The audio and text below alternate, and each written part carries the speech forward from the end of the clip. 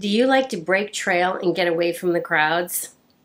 Then step away from the massive buses and explore Angkor Archeological Park by winding through the back alleyways and side paths and revealing her hidden secrets which have been locked in stone for hundreds of years. Welcome to our travel adventure of Angkor, the seat of power for the ancient Khmer people. We are 17 weeks away from home now and settled into Siem Reap for a 21-day immersion into the past, present, and future of the capital megacity, which flourished from the 9th to the 15th centuries. We are a Canadian family of 4 exploring the world for a year. We are planning on visiting 4 continents, 18 countries, and 32 cities. Follow along for weekly videos posted every Sunday. Don't forget to hit subscribe on my channel devoted to creative wandering. In addition to videos about travel and creative projects, soon there will be details about my first retreat. I would love to hear from you in the comments section below this video. You can also shoot me an email or connect with me on any of my social channels. It is impossible to properly prepare for a tour of the Angkor Archeological Park. The scale of the temples, the various civic structures, and the ruins are beyond comprehension. All of this was built without any modern equipment or engineering knowledge. And it's hard to believe that archaeologists believe this area supported the population of up to 1 million people, making the vast territory of Angkor the most important civilization of its time in Asia. First, the practicalities. You need to fly into Siem Reap, which has an international airport and various number of flights coming in daily. Then you need to find a place to stay, probably with a pool. There is something to fit every budget, from student youth hostels to mid-price to posh resorts. Then you will need a visitor's pass, which comes in 3 forms: 1 day, 3 day, and 7 day. And the 7 day can be used for up to a month. You can buy these passes on the way to your first visit. It's an official location. They will take your photo. The passes belong to you. They're not transferable and you cannot lose them.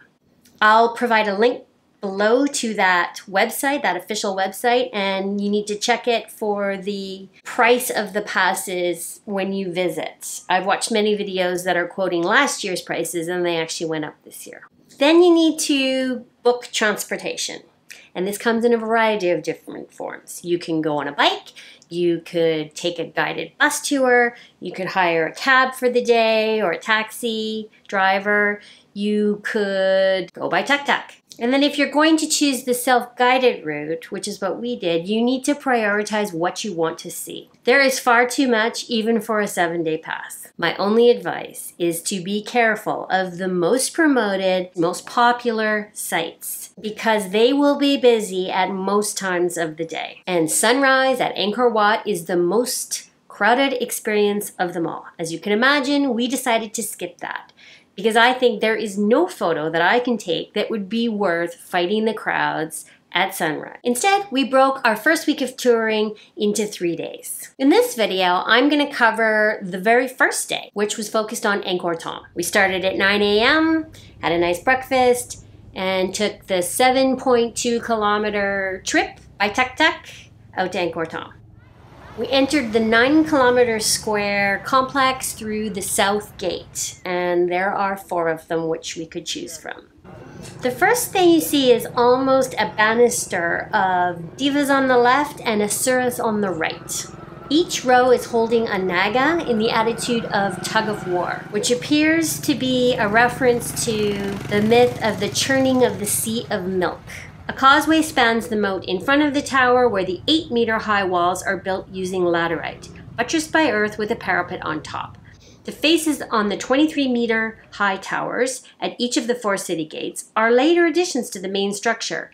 Next, we headed over to North Khleang, a rectangular set of sandstone buildings of unknown purpose on the east side of the Royal Square in Angkor Thom.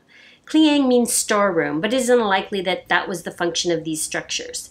A royal oath of allegiance is carved into the doorway, indicating that they may have served as reception areas or even housing for visiting noblemen and ambassadors. We loved these ruins.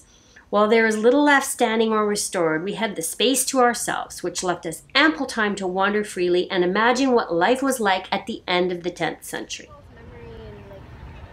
Then, our tuk-tuk driver suggested we head over to the terrace, which meant we left the sanctuary of the trees to behold the platform from which the king would view his victorious returning army.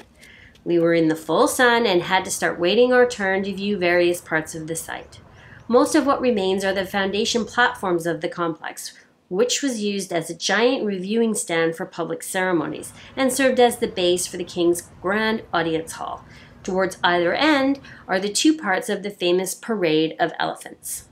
Back into the forest for Phimeanakas. Built at the end of the 10th century in the Khleang style, we would check out the gate at the entrance to the temple grounds, but the main structure is closed off from exploring. This Hindu temple is in the shape of a 3-tier pyramid. On top of the pyramid there is a tower, while on the edge of the top platform there are galleries. Our tuk-tuk driver instructed us to head towards the back of the site and enter the next temple from there. As it turned out, we were doing the whole tour backwards. Streams of people were going in the opposite direction, so we were kind of swimming against the tide, which was really nice. Otherwise, we would have been in a long queue.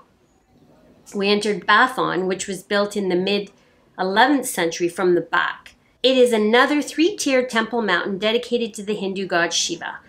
Evidently, it was described back in its day as the Tower of Bronze, a truly astonishing spectacle with more than 10 chambers at its base.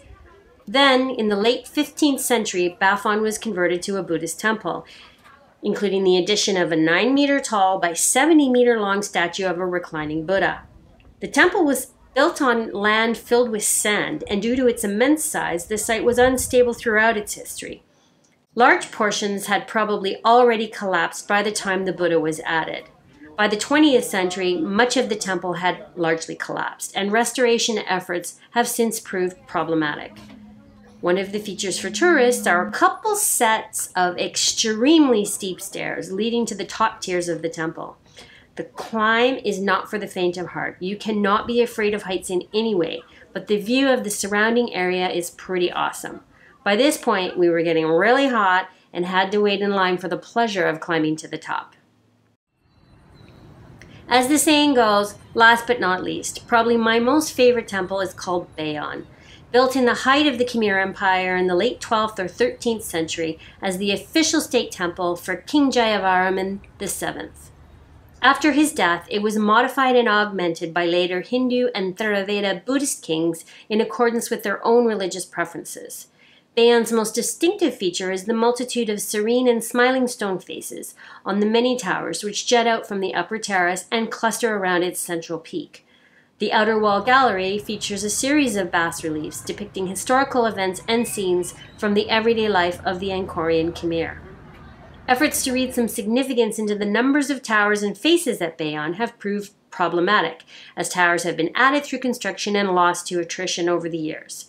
At one point, the temple was host to 49 such towers. Now only 37 remain. The number of faces is approximately 200, but since some are only partially preserved, there can be no definitive count.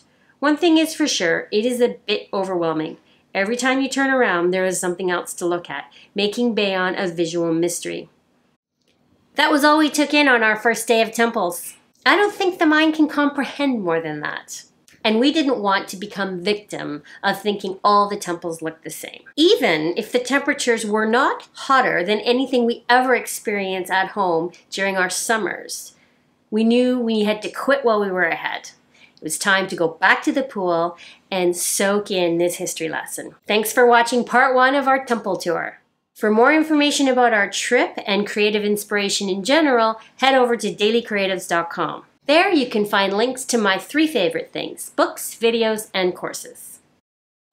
I update the blog 2 times per week with my thoughts on all things creative. See you there.